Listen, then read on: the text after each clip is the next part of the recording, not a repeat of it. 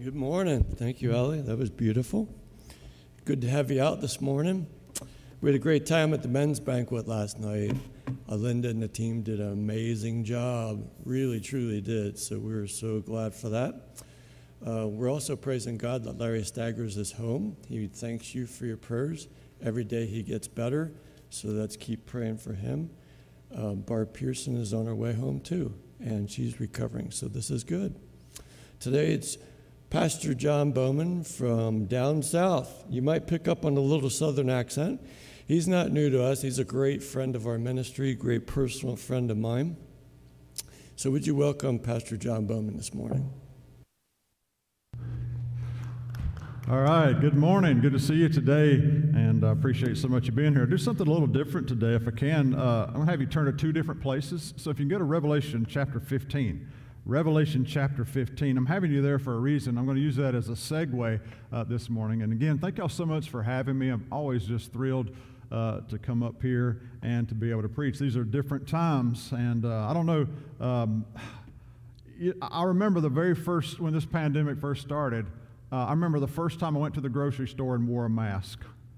And it just felt so weird, you know, in the United States of America to have a mask on. And it's amazing how that now, everywhere you go, everybody's got one on, and it doesn't feel so strange anymore. However, I am going to be glad when we don't have to wear them anymore. Anybody with me on that? I didn't realize how bad my breath stunk until I started wearing that mask, you know, and now I'm using mouthwash more often. But I'm just praising God, you know, that even in a pandemic, He is still God. Somebody say amen. More than that, more people than that say amen. All right, that's a whole lot better. We're in Genesis chapter 6, but we're going to be in Revelation chapter 15 first. And I want to do this. In Revelation 15, something very interesting appears before John's eyes. You know, John is writing, John the Apostle, he's writing the book of Revelation, and somewhere around AD 90 in the 90s in the first century. And it's not just interesting, it's initially confusing. As you read Revelation 15, to set the backdrop, the term revelation comes from the Greek word apocalypsis. You know, a lot of times you hear the term apocalyptic and you think, oh, that's something horrible. And we do use it, you know, it kind of carries a bad connotation. But apocalyptic actually comes from the word apocalypsis, which is where we get our word revelation. And the word revelation simply means the unveiling. And it's really the unveiling of Jesus, and it's the unveiling of Jesus to recapture this earth. And of course, you know, now we kind of ask the question, does God own the earth? Well, sure He does. But right now we understand that because of Adam's sin, Adam kind of gave dominion over to Satan himself. That's why Paul says in 2 Corinthians chapter 4, he says the God of this world, little g, talking about Satan himself. So what's going to happen is this. We understand right now that God is sovereign, but there's a lot of bad stuff going on. And God is going to recapture this whole thing through these events that we see in Revelation. But as we look at the unveiling of Jesus Christ, what we see is that we see that this plan includes a seven-sealed scroll. We were introduced to that in Revelation chapter 5, and we see how that only Jesus is worthy to open that scroll. But it serves as the title deed to this earth. And within this scroll are seven seals, seven trumpet, and seven vial or seven bowl judgments that eventually secure and finish God's wrath on this earth toward all of His enemies. So in Revelation 15, the context here is in rapid fire motion, and it portrays the very last judgments. It's the last seven judgments before Jesus returns in Revelation 19, and He, of course, fights the battle of Armageddon. But in Revelation 15, in rapid fire motion, here's what John is doing. John has given us these last seven judgments as these last bowl or vial judgments. And John uses the word eschatos. You know, sometimes you'll hear a preacher talk about eschatology. What is eschatology? What's the study of last things? And so in Revelation 1, you'll pick up on this. John uses that word. Look at Revelation 15. Look at verse 1. John says, I saw another sign in heaven, great and marvelous, seven angels having the seven last, there it is, eschatos, the last plagues. These are the very last judgments. The last, that's where we're getting our word eschatos, eschatology. The last plagues, for in them the wrath of God, our Bible says, is complete. Now, here's the picture. Seven angels emerge from heaven, our Bible says. Each one with his own bowl or his own vial. It's a particular judgment of God's wrath to dump on the earth. Each bowl contains something different, but they are all cataclysmic. They are all catastrophic in nature. They're devastating. Look, if you will, at verse 5. After these things I looked, and behold, a temple of the tabernacle of the testimony in heaven was opened. And out of the temple came 7 angels having the 7 plagues, clothed in pure linen, and having their chests girded with golden bands. Then one of the 4 living creatures gave to the 7 angels 7 golden bowls or vials full of wrath of God who lives forever and ever. The temple was filled with smoke from the glory of God and from his power, and no one was able to enter the temple till the 7 plagues of the 7 angels were completed. You know, something that's very interesting. The thing that I find the most interesting anyway is the source. Did you notice where these angels are coming from? Now, these are the angels, the last 7 angels carrying the last 7 bowls or the vials. These are the final judgments of God before Jesus comes back. And yet, what I guess fascinates me here and even baffles me is the source of these angels. Because our Bible tells us that they emerge from where? From the temple. The temple, what does the temple represent?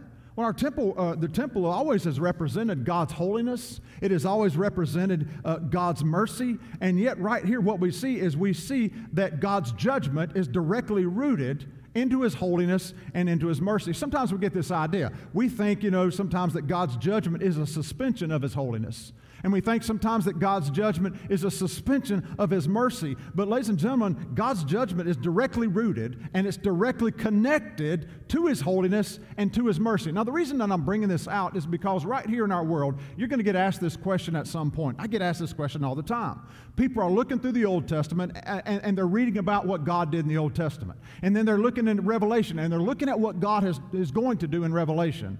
And the idea that they get, if they're lost or if they just don't understand their Bible, is that they think that God is associated with being unmerciful and that God is associated with just wrath and that he's just a mean, murderous God and that he doesn't really care about anybody, because how in the world could God care about anybody if he's doing all of these things in the Old Testament and then he's going to do these things in Revelation? How in the world can God actually care about people? Now, let's look at Revelation just briefly, and then we'll go to Genesis 6, because let's find God's mercy. To be clear, these 7 bowl judgments, before them, what has God done? God, before this, has sent 2 witnesses in the spirit of Moses and Elijah to preach for 3.5 years.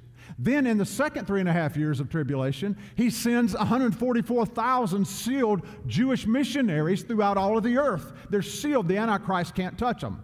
And then in Revelation 14, here's what he does. He sends an angel that preaches the gospel throughout all the world. Now, let's talk about this for a second. Before these bowl judgments, now, of course, there's the seals. And then the 7th seal is, of course, the trumpet judgments. And then the 7th trumpet opens up the 7 bowls or the 7 vials, which ushers in the battle of Armageddon. But before this happens, what has God done? Has God demonstrated mercy? Yes, because this is the characteristic of God, maybe one of the ones that I love the most. Before he sends judgment, he always sends mercy. Before he sends judgment, he always extends his mercy. How much more mercy could he extend than to have 2 witnesses in the spirit of Moses and Elijah working wonders, preaching the gospel in the first 3.5 years? How much more mercy could he have than having 144,000 Jewish missionaries, 12,000 from every tribe, that's preaching during the second 3.5 years? And then, just to make sure that everybody has heard, he sends an angel in Revelation 14 to preach the gospel so that everybody has had an opportunity. God, before he sends judgment, he sends mercy. God sent Jonah to Nineveh. That's an act of mercy. God allowed the people of Jericho. Do you remember how Rahab talked about how that they knew about the parting of the Red Sea? That was 40 years before the 2 spies came to visit Rahab. And she says, we've heard about this. That's why Rahab herself wanted to become an Old Testament believer. She had heard about what had happened at the Red Sea. She had heard about what happened in Exodus. She had heard about what happened with the kings. She understood that God is all-powerful. Do you remember what God did before he sent Nebuchadnezzar in 605 BC in the Babylonian captivity? He sends Jeremiah. And he tells Jeremiah, you preach the truth. And I suppose most significantly, in the case of Noah. Turn to Genesis 6, if you would. Genesis 6, because I want to clarify something. It may be helpful to you. It may be helpful to you. It may help you personally. I hope it does, but it's for sure going to help you as you deal with other people. Because we understand this. We understand from Genesis chapter 6 that Noah himself, who is Noah? He's a descendant of Seth. I was asked the question some time ago. Some guy asked me this, and it was a good question. He said, Pastor John, he said, how many descendants of Cain do you think are on the earth? I said, none. He said, what do you mean none? He said, how could there not be any? I said, because there was a worldwide flood. Noah was a descendant of Seth. There's no descendants of Cain. Everybody's a descendant of Seth at this point. The Bible is the story of Seth and his lineage, and we're all from Seth. And, of course, we're all from Noah as well, who is from Seth. So somebody was talking about, that guy must be a descendant of Cain. He can't be, because there are no descendants of Cain anymore. We are all descendants of Seth. So that just clarifies a little bit. But watch this in Genesis chapter 6, because this is where I want to make my biggest, point today. The Bible says in verse number 1, now it came to pass when men began to multiply on the face of the earth and daughters were born to them, that the sons of God saw the daughters of men, that they were beautiful, and they took wives for themselves of all whom they chose. And the Lord said, my spirit shall not strive with man forever. Watch this. For he is indeed flesh, yet his days shall be 120 years. There were giants on the earth in those days, and also afterward, when the sons of God came into the daughters of men, they bore children to them. Those were the mighty men who were of old, men of renown. Then the Lord saw that the wickedness of man was great in the earth, and that every intent of the thoughts of his heart was only evil continually. And the Lord was sorry that he had made man on the earth, and he was grieved in his heart. So the Lord said, I will destroy man whom I have created from the face of the earth, both man and beast, creeping thing and birds of the air, for I am sorry that I have made them. But watch this in verse 8. But Noah found grace in the eyes of the Lord. I'm not going to read on any further, but as you read on, you'll find out that God informs Noah about his coming judgment. He actually instructs Noah on how to prepare the ark, how many animals of each kind to take on the ark. And I'm a bit fascinated with the biblical numerics of this. I've probably preached here before on biblical numerics, and, today I want to focus on a number, this number 8. This number 8, because you will find this number. Of course, you're going to find the number 40 in this passage as well, 40 days and 40 nights as you read on, and that's the number of testing and trial. It also stands out, but I just want to focus on this number 8 just for a moment, and I'll tell you why. 8 is the number of restored life. In the Bible, if you see the word 8, most of the time it's talking about restored life, and it's talking about regeneration. It's the number of God bringing new life to a dead situation. Now think about this for a second. Other than the resurrected Jesus and the saints that arose at the resurrection, as we read in Matthew, but other than that, there are 8 episodes of restored life in Scripture. There are 8.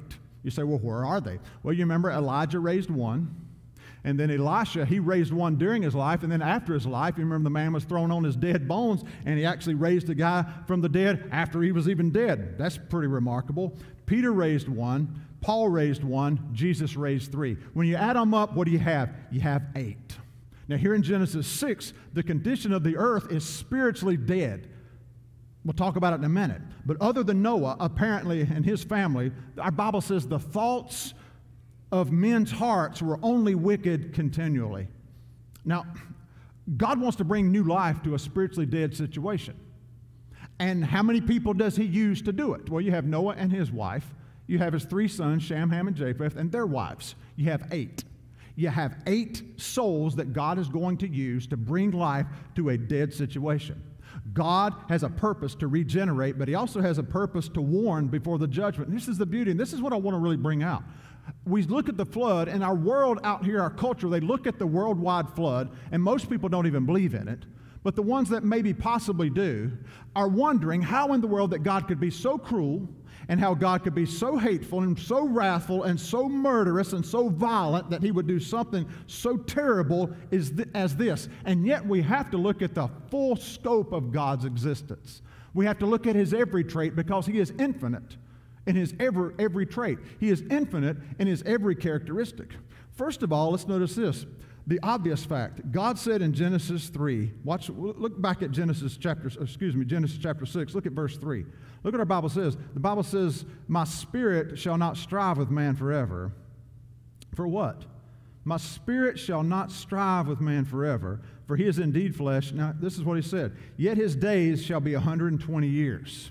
You'll pick up several commentaries on that particular verse, and you'll get all kinds of ideas as to what God is talking about right there. And some commentators will even say that God is just speaking there, Moses as he is writing, and he's saying that man generally lives for 120 years. That is not what God is saying there. That's not what Moses is writing. You say, how do you know that? Well, Noah lived to be 950 years old.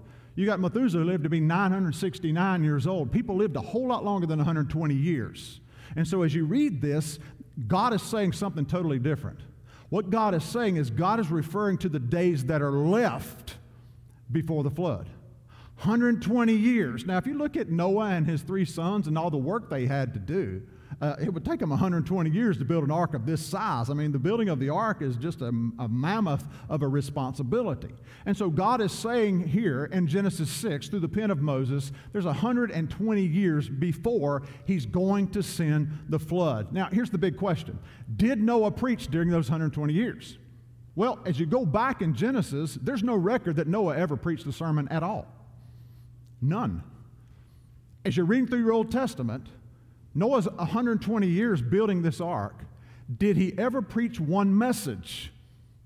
Well, the Old Testament doesn't tell us that he did. However, if you go over to your New Testament, 2 Peter chapter 2 and verse 5, the Bible says he was a preacher of righteousness. You know what preachers of righteousness do? They preach. And so what do you think Noah was doing for 120 years? Was he working on the ark? Absolutely. But what else was he doing? He was preaching. And what is this a sign of? This is a sign of God's mercy.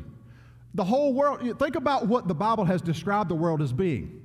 It's not just that their actions are evil continually. It's that even their thoughts, their motives, everything about these people all over the world. We're not talking about just a nationality here. We're talking about the whole human race, other than Noah and his family, those he had direct influence over. Our Bible tells us that every person, that every thought, every action was only evil continually. Anybody here take the Bible literally? I do. I take the Bible literally. Sorry, Mark. I take the Bible literally. Literally meaning, if the Bible says every person, every thought, every intent was only evil continually, what I believe is that it's every thought and every intent and every motive from every person is only evil continually. And so this is a very wicked situation.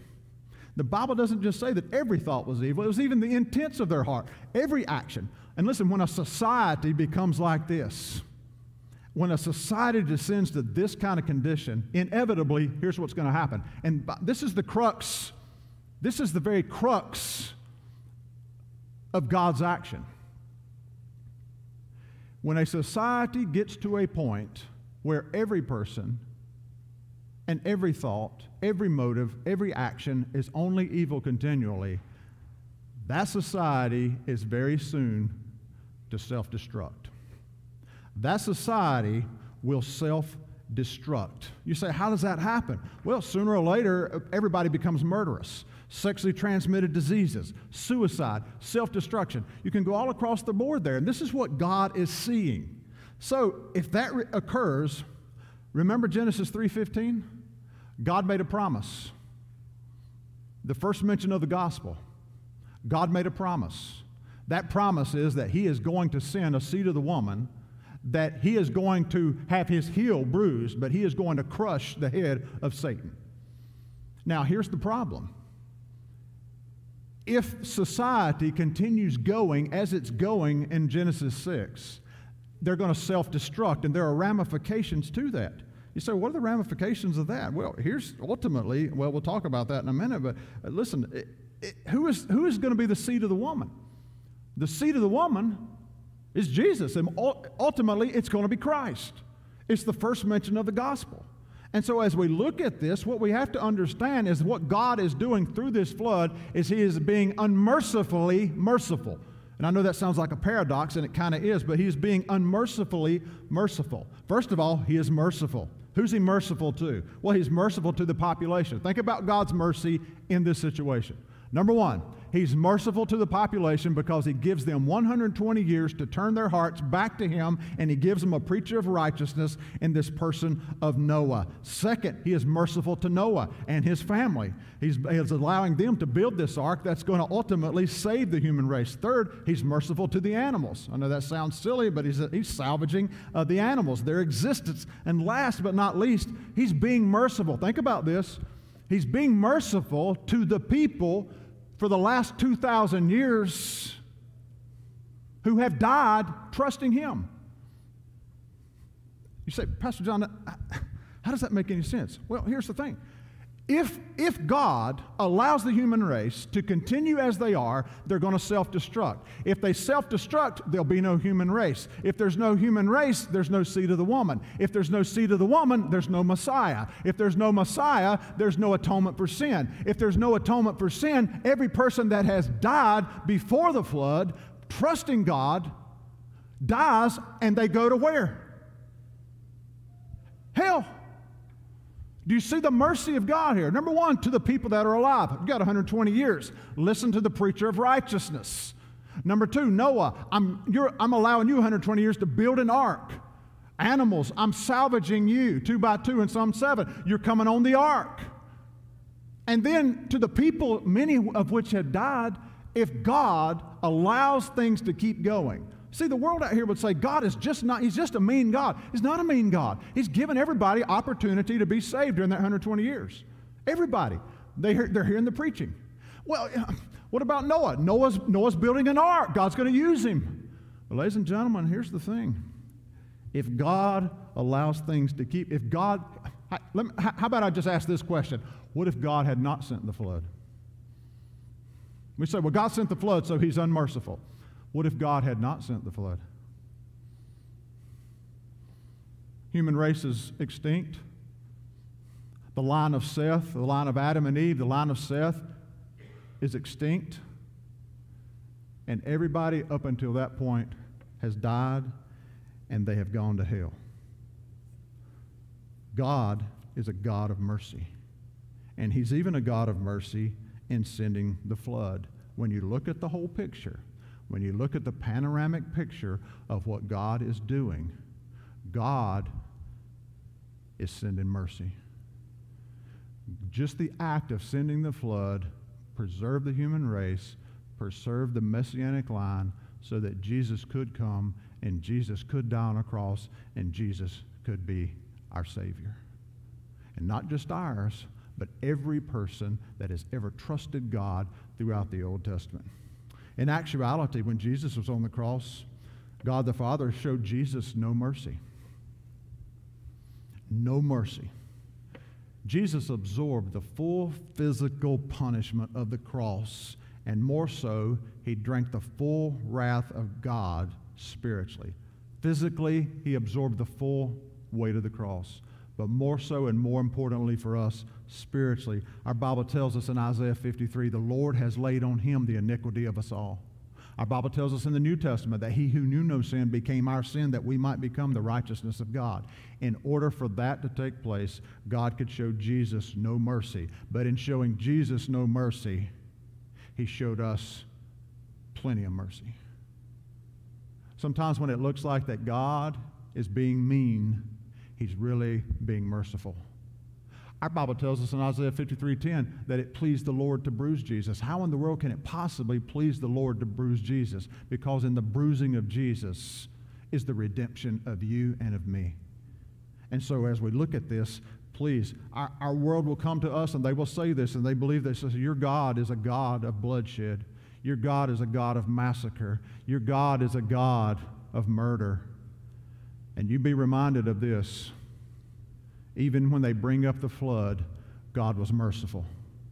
120 years of preaching, merciful. Animals preserved, merciful. Noah, a descendant of Seth, preserved, merciful. Noah has 3 sons. One of them's name is Shem. As you follow Shem's line, you can follow Shem's line to David. You can follow David to Solomon, David to Nathan. Follow Solomon to Matthew 1. Follow Nathan to Luke chapter 3. You'll see Joseph, Jesus' earthly father, in Matthew 1. That's his lineage. You'll see Mary's lineage in Luke chapter 3. You can follow the line from Seth all the way to Jesus Christ Himself. But in the midst of that, there had to be a worldwide flood.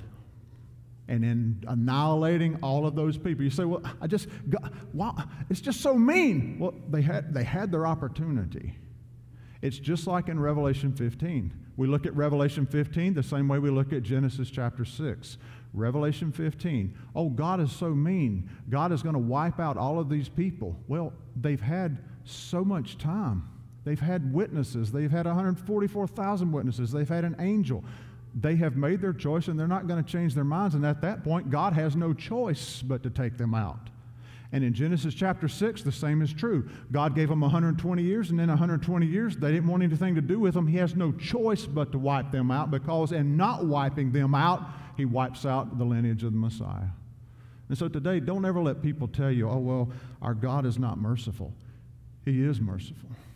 He is a merciful God. One of the most, staggering things that I read in my Bible is when Jesus is in the Garden of Gethsemane. And as he's in the Garden of Gethsemane, he prays when I first read it, it was disturbing to me, because he prayed this prayer. He said, Lord, if there's any way for this cup. Now, the cup, when Jesus says that, the cup is the wrath of God. And Jesus says, if there's any way for this cup to pass from me, that means that Jesus, he really wanted to bypass the cross.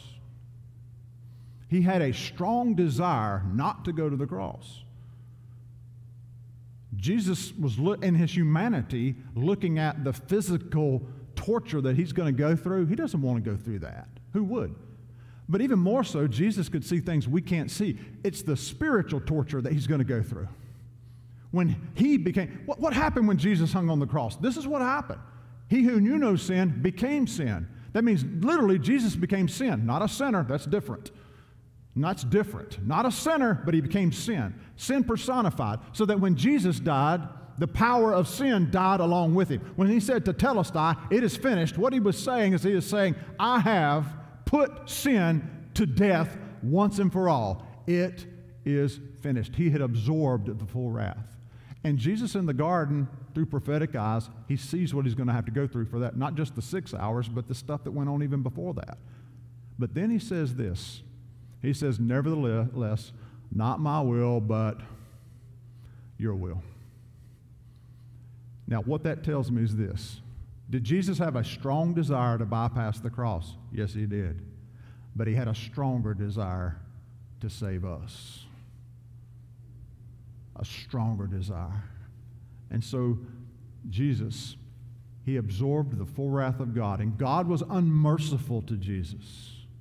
And in some people's eyes, he was just downright cruel to Jesus. And yet, through Christian eyes, we understand it's what had to happen. And so, in that case, was God being a mean God? No, because ultimately, he was sacrificing Jesus for the salvation of every person. As far as Noah goes, I stress this to you. I mentioned to the men last night, and actually I think I'll use Noah as an example. One thing about Noah was this. Noah was willing to look foolish for the glory of God. And as we move forward, I shared with our men last night, and this time is coming, our culture is designing it to where Christianity is going to be made to look foolish. It already is. They already make fun of you and already make fun of me because we believe there's a God. They already make fun of us because we don't buy into the science of spontaneous generation and evolution. They already look at us, ladies and gentlemen, isn't it interesting to you how that they will call science out when it works to their favor, but then they ignore science when it doesn't? For example, scientifically, when does life begin? Conception, right? By definition, what is murder? The taking of an innocent life. Now, if you're going to follow science, be consistent with it. Scientifically, anytime a little baby is killed in his mother's womb or her mother's womb, that little baby has been murdered. And yet the world out there says, well, you're crazy for believing that. That's just science. I just remind you of this. Science means to know. Science means to know. And ladies and gentlemen, today, we can know. We know. The heavens declare the glory of God. The firmament shows his handiwork. Today, there is a God, and he's not a God, he's the God. He is the God. There is a Savior. He's not a Savior. He is the Savior. And the worldwide flood, why did God bring it? To preserve the line so that we could be saved. And all God's people very silently said, amen. Lord, thank you so much. Lord, that we can understand your mercy to a degree. God, as our world looks on and as they misrepresent you and as they speak of you as though you're just a mean and murderous and bloodletting God, God, would you remind us of how merciful that you are and that you're being even now. God, you were merciful for 120 years. God, you gave people an opportunity to turn to you, and they refused to. And Lord, you had no choice. God, there's a day coming when you'll have no choice again. We read in Revelation 15, God, how the angels ascend or descend, Lord, from your place of holiness and justice and mercy. And yet, Lord, you have no choice. At that point, Lord, they will have had opportunity. And Lord, thank you right now that we have opportunity. There may be somebody that's listening right now that, Lord, they don't know you as Savior. Lord, would you save them today? And God, would you remind us all of how good that you are, how merciful and how gracious that you are, and how good that you have been. And Lord, we'll be careful to thank you and praise you. We love you. We ask it in the name of Jesus. Amen and amen. Thank y'all so much for being here. I don't know what your protocol is as far as dismissal. I'm assuming you're dismissed, right? All right, ladies and gentlemen, thank you so much for being here. God bless you. You are dismissed.